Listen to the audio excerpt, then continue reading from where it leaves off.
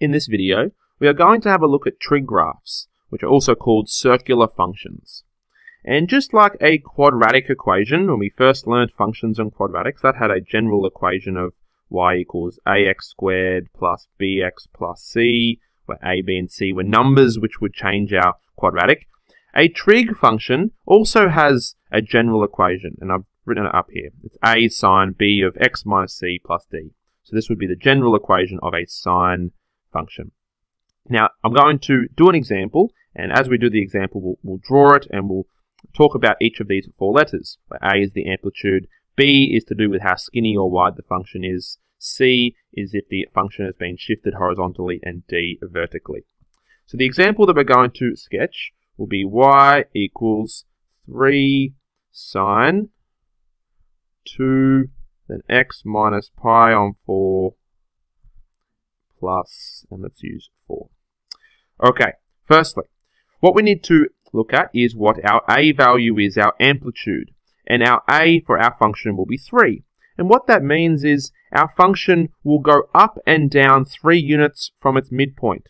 So if we have a function that looks like this, if we think about where its midpoint is, it will go up 3 and down 3 from its midpoint. And there's a formula to work out the amplitude if you're not given the original function. It would just be the total distance from the max to the min, or the min to the max, divided by 2. That will give us our amplitude. So we know that's going to be 3 for our function. The next thing that I like to look at is the vertical shift, which in this case is 4. Now what that tells me is that our function will be shifted up 4 units, and because we have a sine functions start at their midpoint. You have seen a sine function before, it looks like this, and a cos function starts at its max. So a cos would look something like this, slightly different. Okay, so our midpoint will be our starting point, which will be 4. So I'm just going to put here 4 on my y-axis. I'm going to put a dotted line across the screen.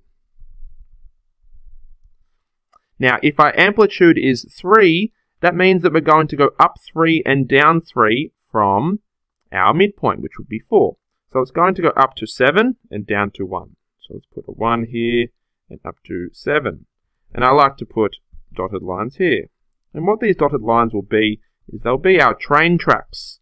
It's like our training wheels when we first learned to ride a bike.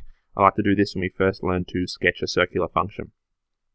Now, a sine function, it should start at its middle, but there has been a horizontal shift, which we will look at. But the third thing I do want to look at is this b value of 2. Now, this is to do with how skinny and wide our functions are, and there's a formula. The period of our circular function, and one period will be from when it starts to when it finishes and then starts repeating itself. That is 1 period. 1 period. The period of a trigonometric function, or a circular function, is 2 pi on b. So if we know b is 2, our period will be 2 pi on our b value, which was 2, which is pi. So what I then like to do is on my x-axis, I'm going to put pi somewhere. I'm just going to put it here for now. And double the distance, 2 pi. I'm going to draw the circular function twice. Now, once we know that, our trig functions have 4 key points. If you can kind of see this blue curve here, I'll put the 4 key points. Put in green. It's going to be up here at the max, when it comes back to its original, here at the min, and where it finishes. And obviously that the start is also important, but there's 4 main parts: the max, the mid, the min, then back to the mid. So what we know is that one period can be split into its 4 key points, and that's what I like to do on my x-axis. So if I have pi here, I'm just going to put pi on 2, therefore pi on 4, and here this will be 3 pi on 4. So there's a quarter of our total period, and we can continue that on. This is going to be 1 1/4, so 5 pi on 4. This will be 6 pi on 4, which is 3 pi on 2, and 7 pi on 4, and then 8 pi on 4, which is 2 pi. Okay, so as soon as I see this b value, I calculate the period and I split it up into 4. And then finally, I look at the horizontal shift. Now, minus pi on 4 inside the bracket means it's been shifted horizontally pi on 4 units to the right. If you remember your horizontal shifts, it's the opposite way to what you think. So I'm going to put in my first point. I know that a sine function should start at its middle, but because it's been shifted 4 units, pi on 4 units to the right, it's going to start here. Well, that's where I point that it will go through.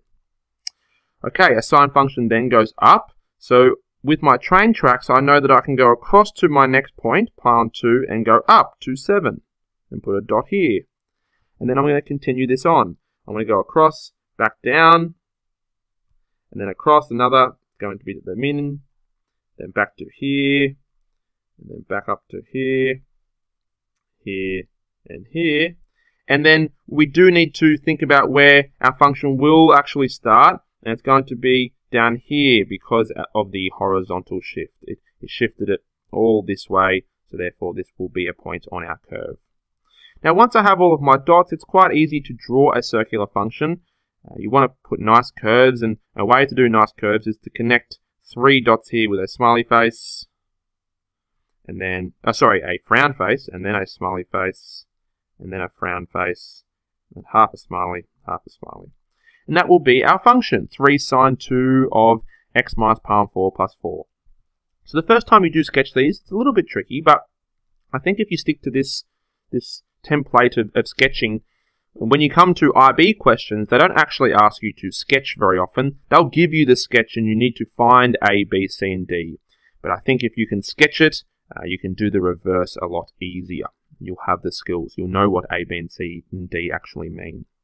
Okay, so in summary, we know that the amplitude is 3 because it goes up and down 3 units from its midpoint. The midpoint will be the vertical shift, which was 4. We then know that it's going to have a full period of pi because it's 2 pi on B. So we know that it's going to start and finish in pi units and then do the same thing depending on how long we want to draw it for. And the horizontal shift is important to know where our first dot will go, and then we can just connect all of our dots. Okay, I encourage you to practice a few of these questions, so good luck.